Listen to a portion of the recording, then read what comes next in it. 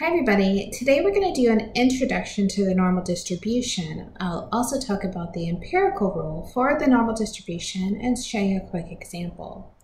A normal distribution is a continuous distribution. This means we are concerned with the probability that data falls within a given interval. We aren't looking at individual data values.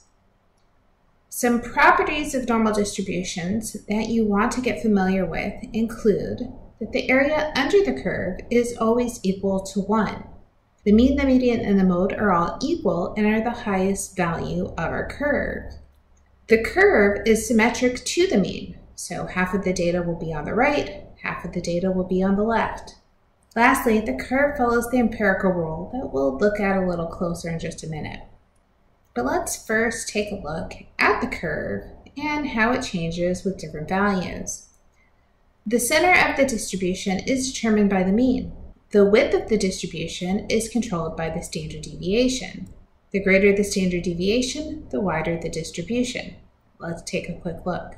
I'm starting with a normal distribution that has a mean of 0 and a standard deviation of 1. If I make the standard deviation larger, we see that the distribution gets wider.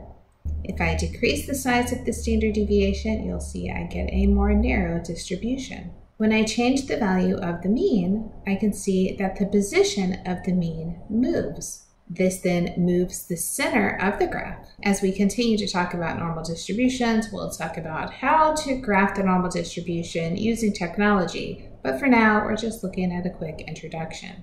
All normal distributions follow the empirical rule. It says approximately 68% of the data is within one standard deviation of the mean.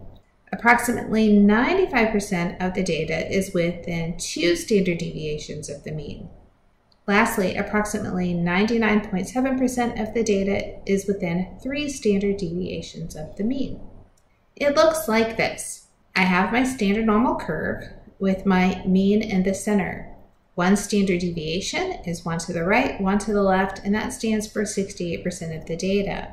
When I look at the 68%, I want you to remember the symmetry of the graph. We have 34% on the left and 34% on the right, which makes our total of 68%. When I look at 2 standard deviations, I'm supposed to have 95% of the data. Since I already have 68% of the distribution, I need to find what percent is added when I go from 1 standard deviation to 2. When I subtract 68% from 95%, I get 27%. But remember, we're going to split this in 2.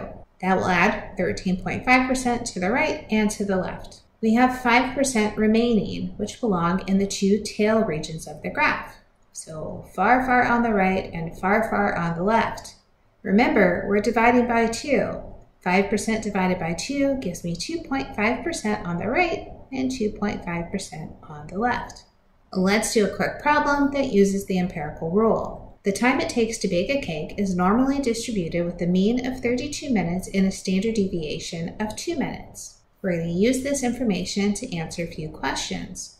Before we start answering the questions, let's label our graph. I'll start by placing the mean on the graph.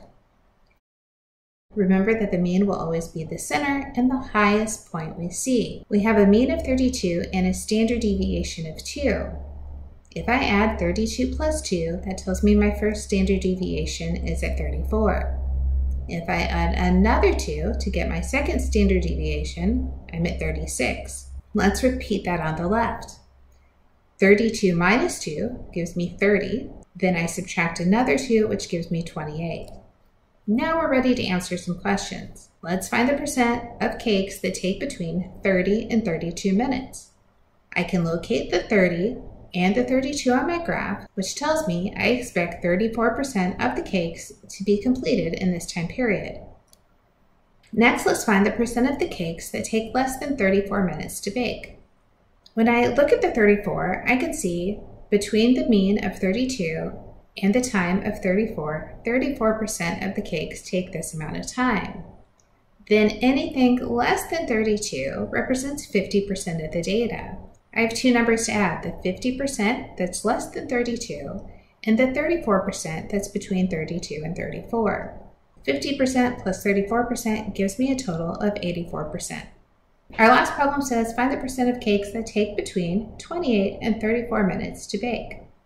Looking at 28 and going over to 34, I see three numbers. I have 13.5%, 34%, and 34%.